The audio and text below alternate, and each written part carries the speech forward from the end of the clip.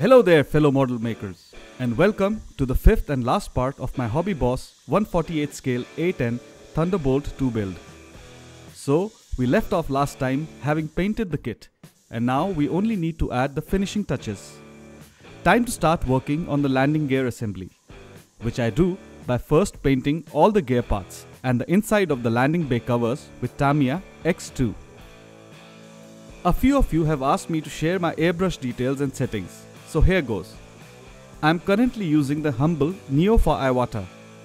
The compressor is set to about 15 psi.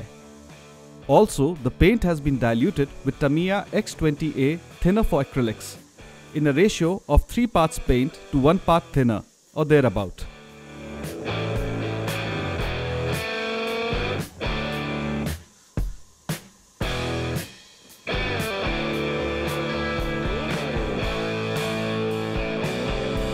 The outside of the landing covers are painted with XF27 black green.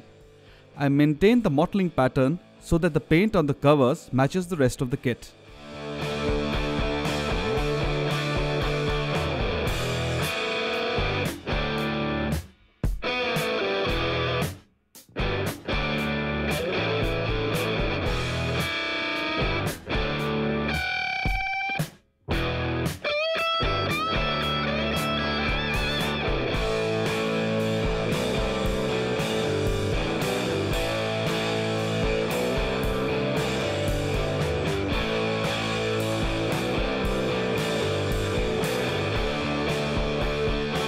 I hand paint some details on the assembly like these cables.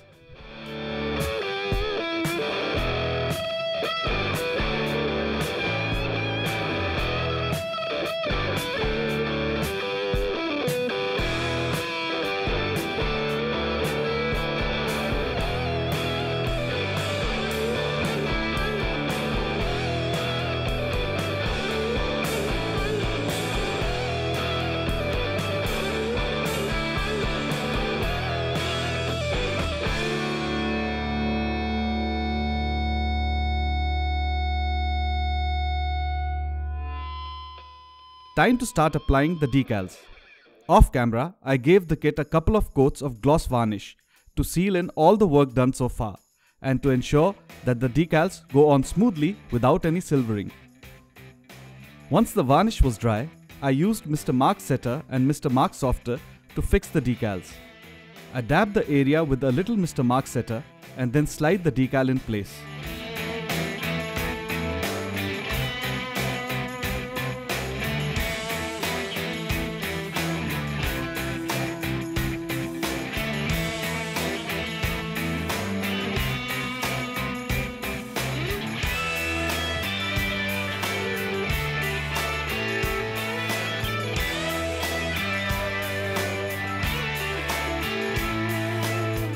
Once I am satisfied with the position of the decal, I remove all liquid and air trapped under the decal by running a Q-tip gently over it. Finally, the decal is set in place with some Mr. Mark Softer.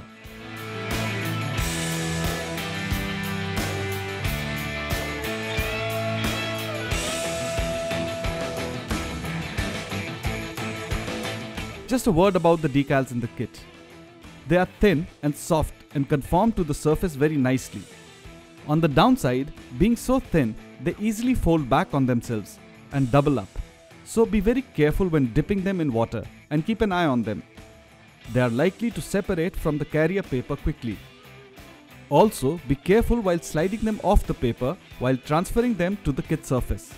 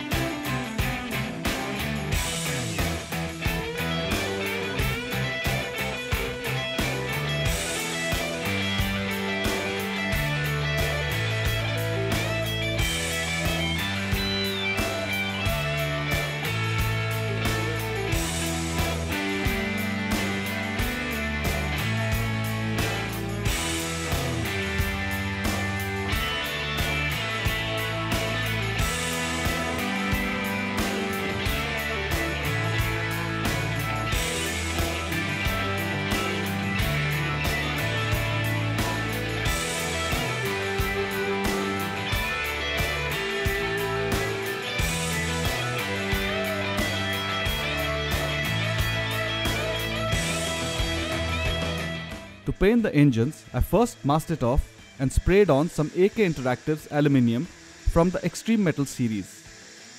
These paints are pre-thinned, so no thinner was added. Also, I brought down the air pressure in the compressor to about 12 psi, so that the paint does not fly all over the kit.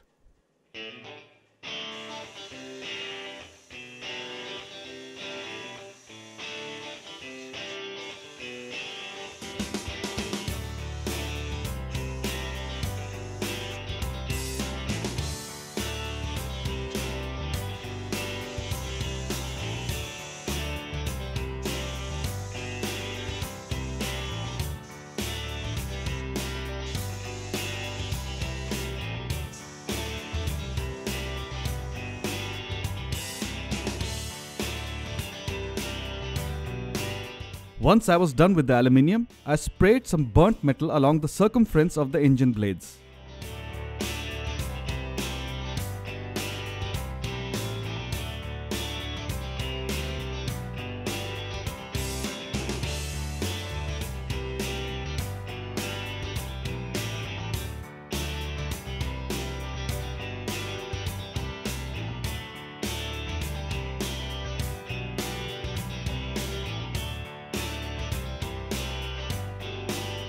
For some light weathering, I pin washed the landing gear and the panel lines on the plane with Tamiya's black panel line accent color.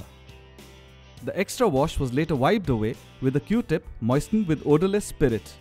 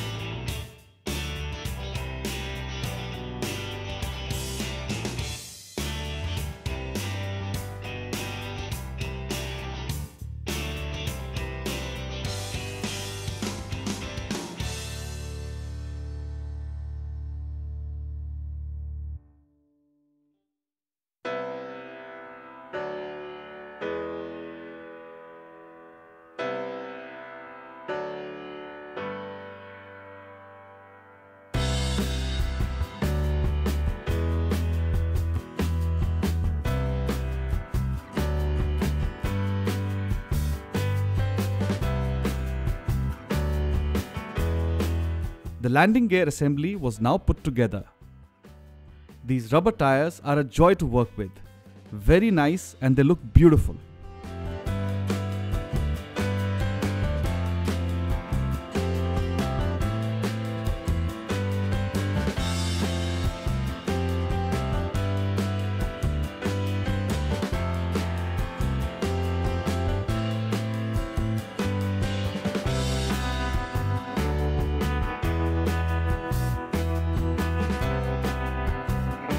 The landing gear assembly is glued in place.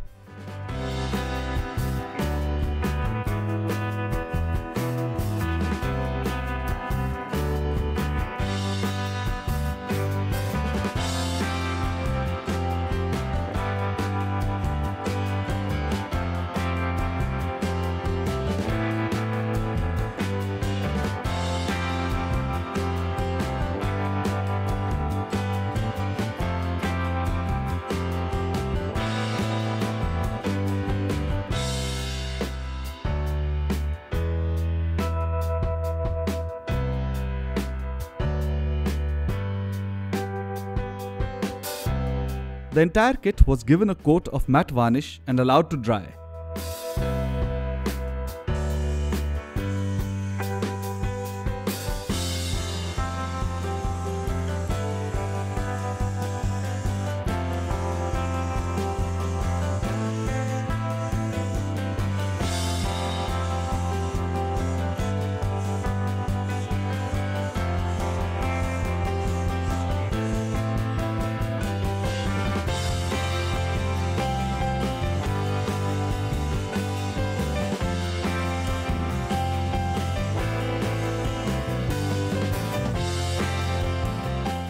Time to remove the masking on the canopy.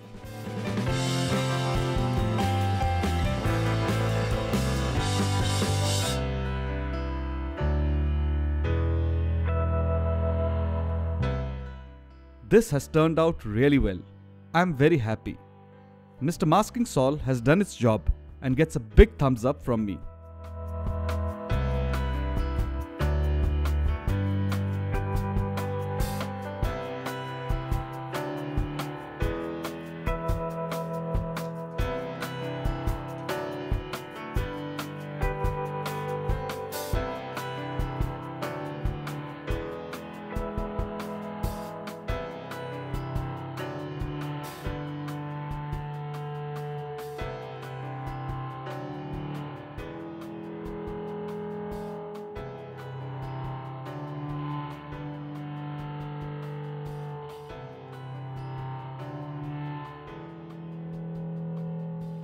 The last thing remaining on this kit is the weapons load. The kit offers many payload options, but I am going with one of the simpler ones. I start by gluing all the missiles, pods and bombs together.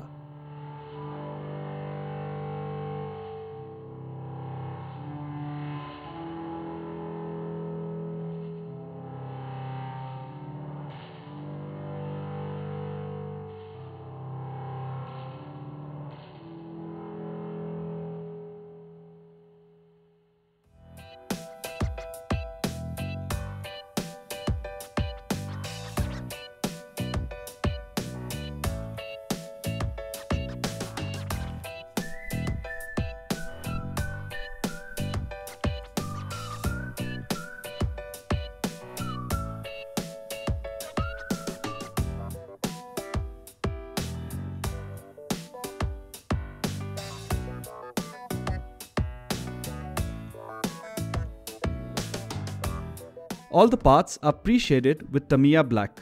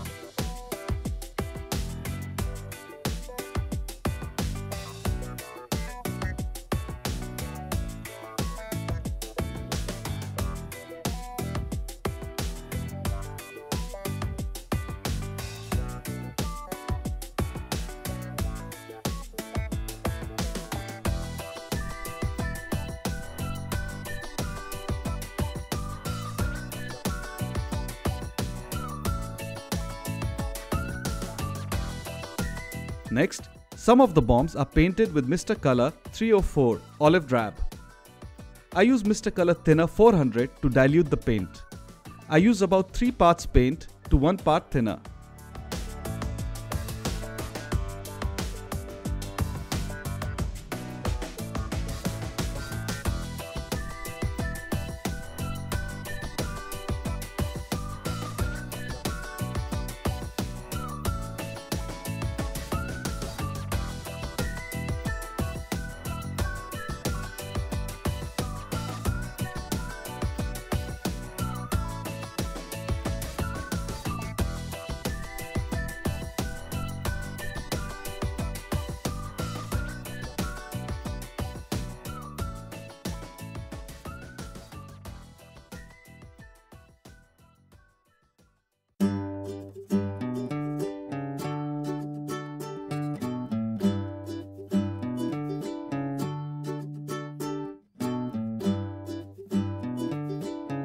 These GBU-8 bombs come in a brilliant paint scheme, but it is a little time consuming to paint them.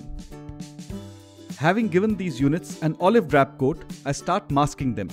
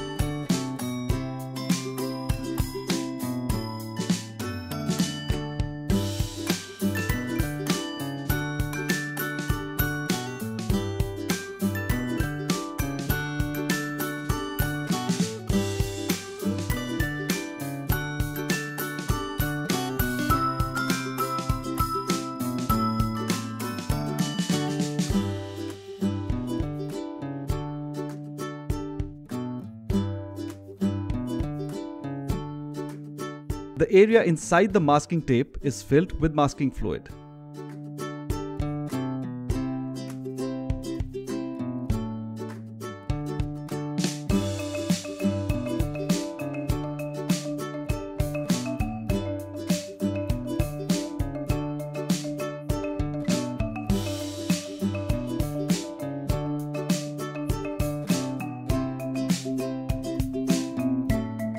The bombs were given a coat of silver, and now another round of masking.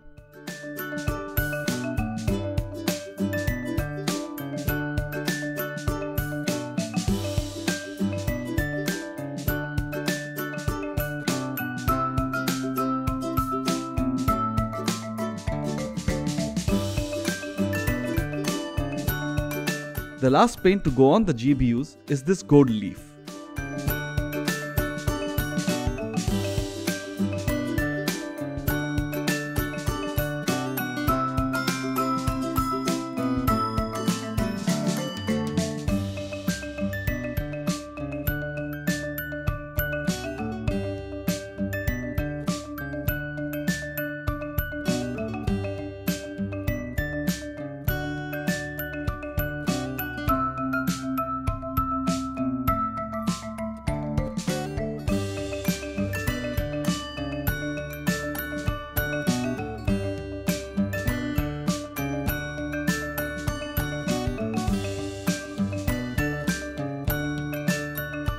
Time to unmask the GBU-8s.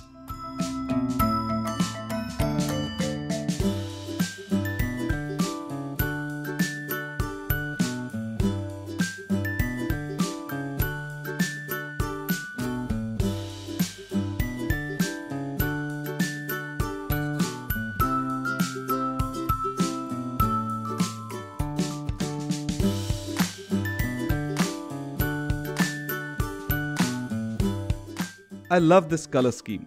It looks beautiful.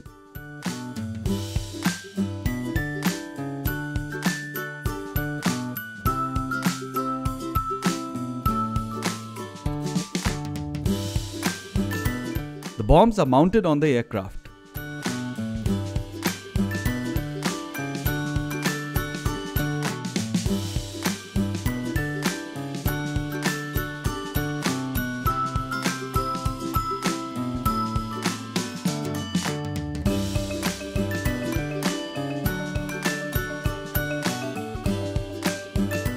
And here it is, ladies and gentlemen, my take on the Hobby Boss 148 scale A-10 Thunderbolt II kit.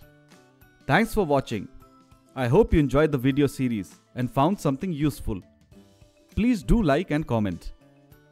If this is your first time here, please do subscribe. Till next time, good luck and keep modeling.